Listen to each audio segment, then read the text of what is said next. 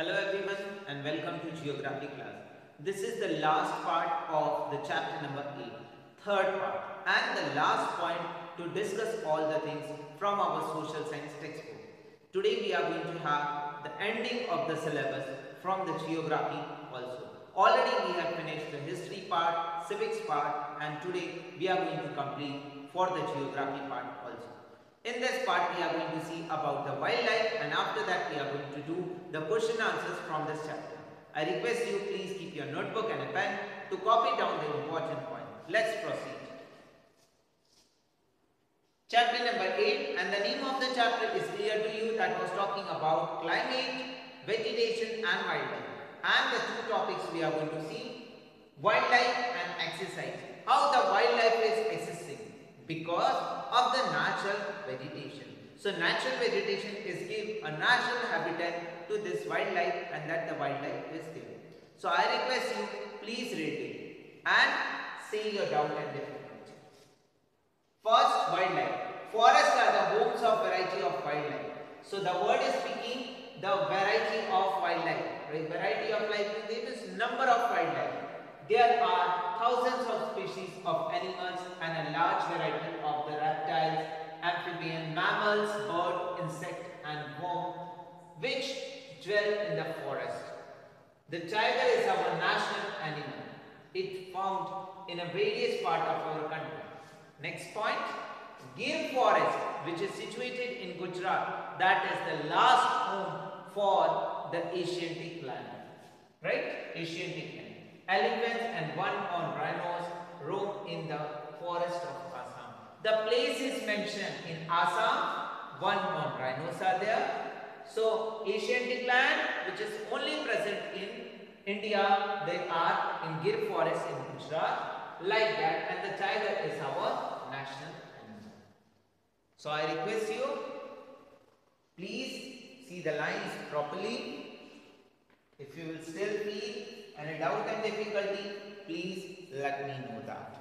So here in the textbook you are seeing the photograph, right? Next. Elephants are also found in Kerala and Karnataka. Camels and wild asses are found in the Great Indian Desert and the run of Kutch, that is situated in Gujarat. Wild goats, snow leopards here are found in the Himalaya. Because snow leopards, so in Himalaya region they are frozen one over there. So snow leopards and wild goats are living there. Besides these are many animals are found in our countries such as monkeys, wolf, jackal, nilgai, cheetah, etc. India is equally rich in bird life, right? The peacock is our national animal and other common birds are parrot, pigeon, myna, geese, bulbul and duck. So, dear children, this point is talking about the wildlife. Plus, we are having the rich variety and species of birds also. We are having number of wildlife also. We are having the bioreserves also, and so many national park also to preserve and conserve the wildlife. This chapter is basically focusing and giving a feeling to us or a theme placing in our mind not to hunt the animals, not to hurt them, not to destroy the trees and plants.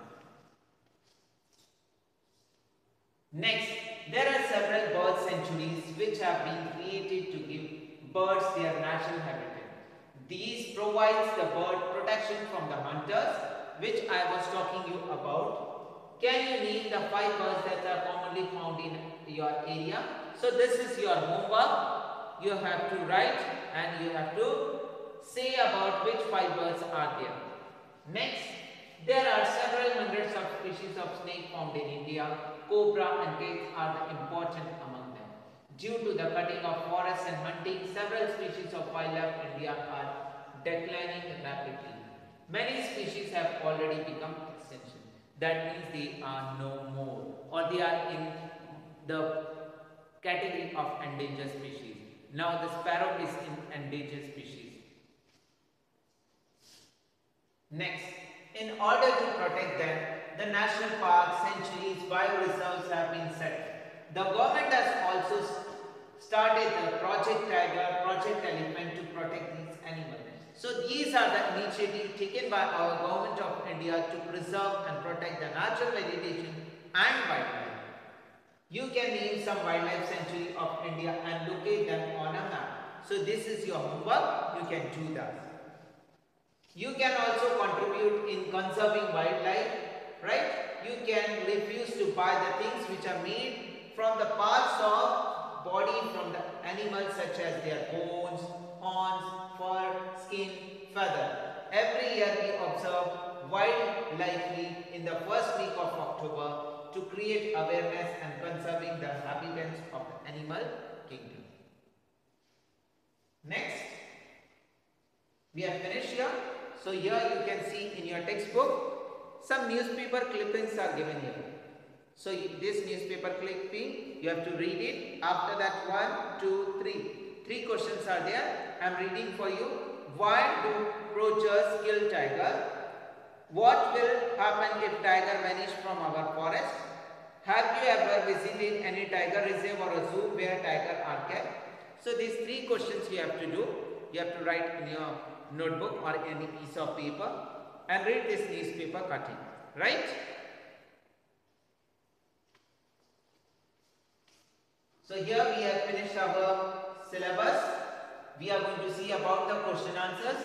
In this particular point we are seeing the variety of wildlife in India, the richness of species of the wildlife present in India, and what the role of government is there to protect, preserve and conserve the wildlife. Next we are going to see about the question answers. There are only 3 questions and 3 fill in the blanks and 3 tick the marks. Please tick it in your textbook, otherwise in your notebook please write the answer. First one is for you. Answer the following question.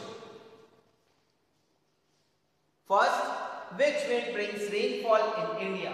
Why it is so important? So already we have seen the monsoon wind is bringing the rainfall in India, and it is very important because if more amount of rainfall will be there, there will be a bountiful crops and we are going to have a prosperous life. Next, see the answer. Monsoon wind brings rainfall in India. Agriculture in India depends on rain.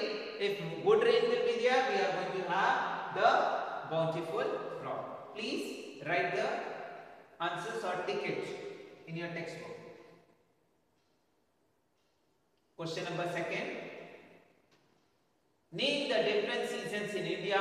Already we have discussed about the cold weather season, right?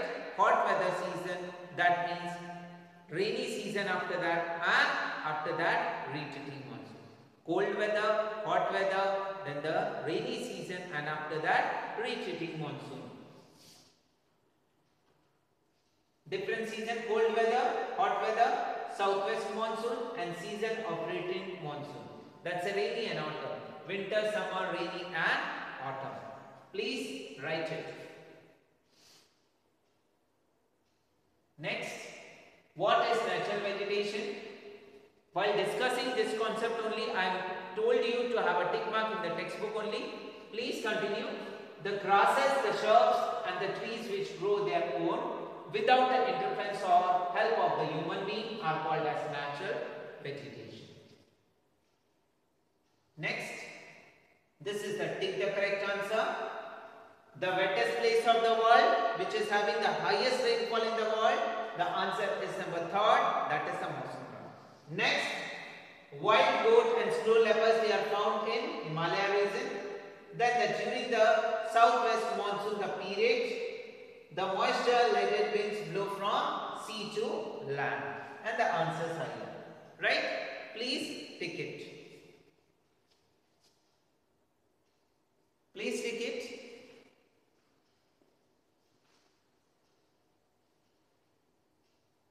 Next, we are going to see about fill in the blanks.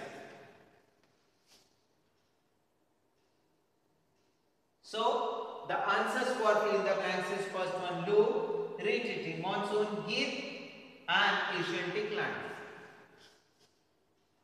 Question: hot and dry winds known as Lu, okay, which is blowing during the day in summer. the state of Andhra Pradesh and Tamil Nadu receive a great amount of rainfall during the season of rain-hitting monsoon. And Gir forest in Gujarat is the home of Asiatic lion. Right? Please write it.